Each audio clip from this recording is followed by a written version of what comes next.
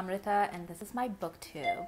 Now here on this channel, I often talk about how much I love romances and how they have been sort of getting me through this pandemic. But also a lot of the videos that I put out talk about how problematic some of these romances can be and what is wrong with them. And I thought I would talk today about a book that I think gets a lot of things really right, and it does it in a very non-preachy, very natural way, and I just wanted to give her a shout out for that. I'm talking about Lisa Kleypas's Devil in Winter, which is almost legendary in romance circles.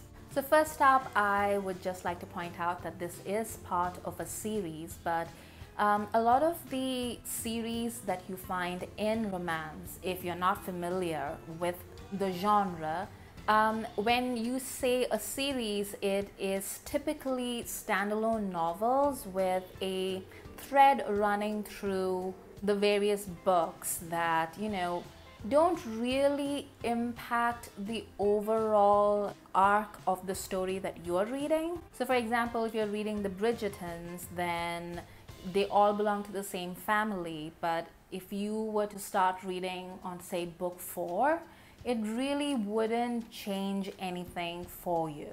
Like, you can absolutely read book 4, then read book 2, then book 3, whatever you want. If you're a purist, then yes, you can start, at the beginning and make your way through, and then you'll get a lot more of the context right that way, but it doesn't really matter, is what I'm saying.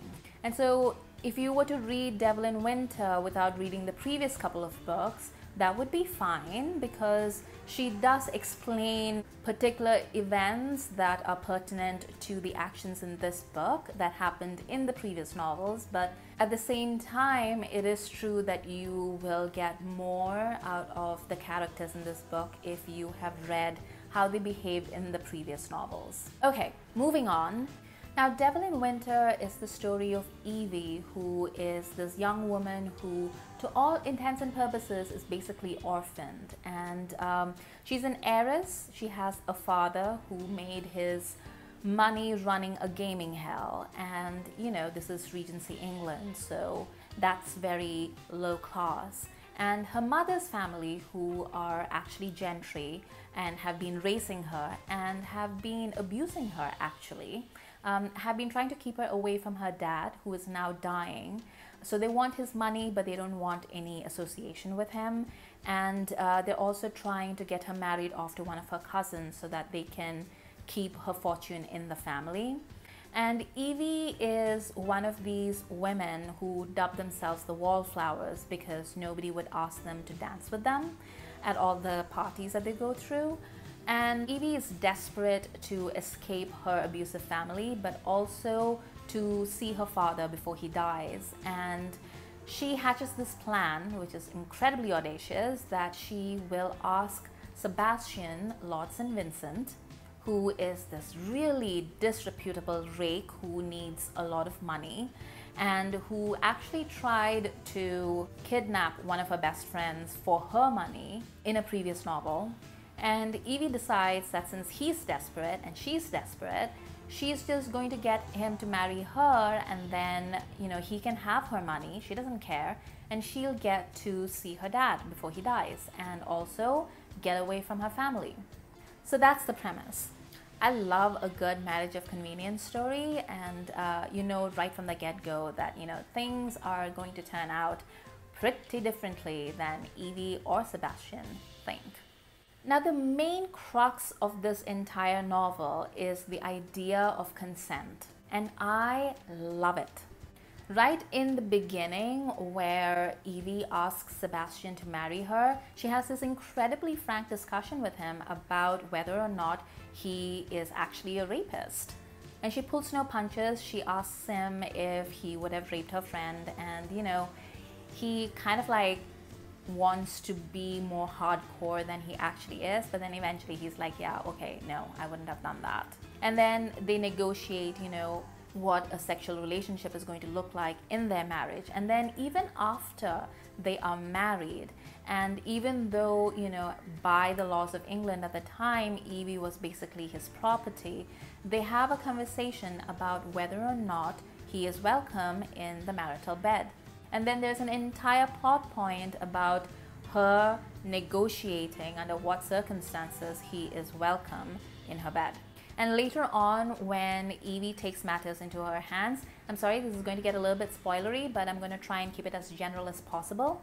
But even later, when Evie is empowered enough to sort of take matters into her own hands, he reminds her that they had a deal, and he's not willing to do things or take advantage of her pity for him. And that's just fantastic.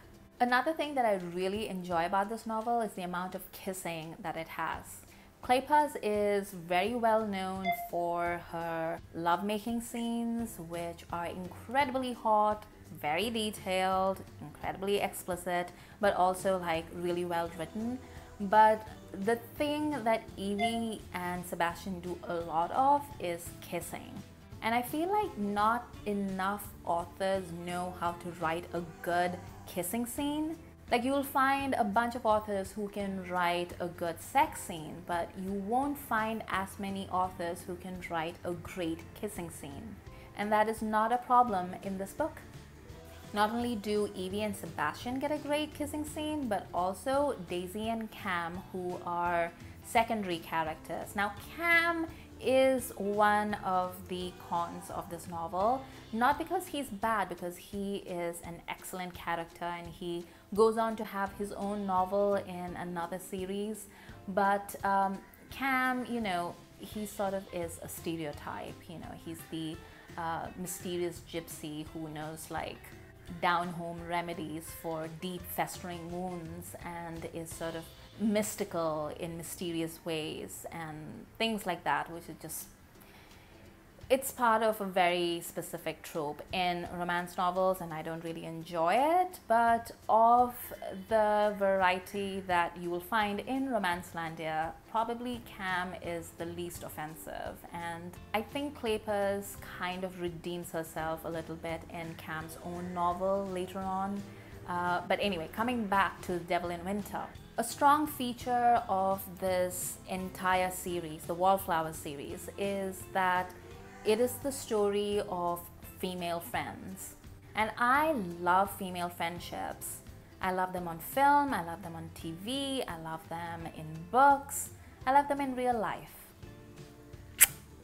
I always say that, you know, I might not have gotten a lot of things right, but I do get my friends right. And that is one thing that I am justifiably proud of.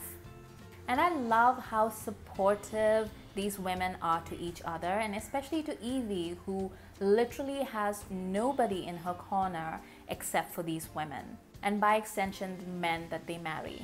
As somebody who has created a family of her own of sorts over the years with the friends that she's made over the years, I feel like Evie and her relationship with these women and their families is so precious and so delightful. Her greatest fear in marrying Sebastian is not whether she would be socially ostracized or whether he'll be a good husband. She really doesn't think that he's going to be a good husband anyway. But she's really worried that she is going to lose her female friendships. You know, she's going to lose the friendships of these women whom she loves and whom she has come to depend upon.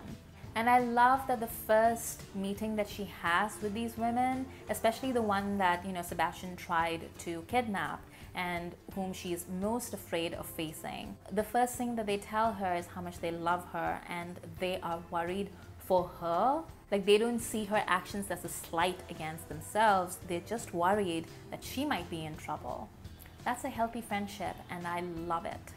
I also love Sebastian. He's like one of my favorite tropes when it comes to male leads, in that he is the rake, but it's not so much that he's reformed, it's just that he is basically this really spoiled, not rich, but like privileged young man who just really needs a job. And he keeps trying to pretend that he's like this really big, tough guy. And then as the novel goes through, you discover that he's really just a ball of beeswax. I mean, there's his relationship with Evie where he has fallen for her within seconds of them eloping, but also he's just trying to pretend like it really doesn't exist. And if he doesn't mention it, like if he doesn't see it, it won't exist. And Evie figures him out in like seconds, and that's hilarious. But also, you know, he decides to start working for the club that her dad owned, and he then discovers that that comes with a whole other set of challenges. And you kind of see him being re-educated and him trying to like come to terms with things in his head, and that's hilarious. Like, throughout the novel, Sebastian just grows and stretches as a person, and I love seeing that happen in books. Like, that's one of my favorite things. I hate it when books, you know, start with the guy being like a big badass and then it ends with him being a big badass. Like, where's the character development? Yes, sometimes you just want to see like a big hulking block of man meat, but those are never going to be my favorite romances. You know what I mean? I need to see the leads engage and help each other grow and become better versions of themselves. It sounds very kumbaya, but if you have read a good romance novel where that happens, you know the thrill of seeing that happen. It's like my babies, my sweet, sweet babies. They're all grown up now. Such a warm feeling in my heart. I'm not going to pretend that this is a book that has no problems whatsoever. There are conventions that a romance novel follows, and this was written quite a few years ago, you know, so there are certain current conventions that would say that, you know, X is problematic or Y is problematic, and they would be correct. You know, there's a bunch of things that we grew up reading and loving that are problematic when we look at it today. But it is also a really well-written novel that does so much with conventional tropes, and it shows you the real possibilities that, you know, you don't have to write for the lowest common denominator. Like, there's no reason for a romance author to write to the worst of the tropes.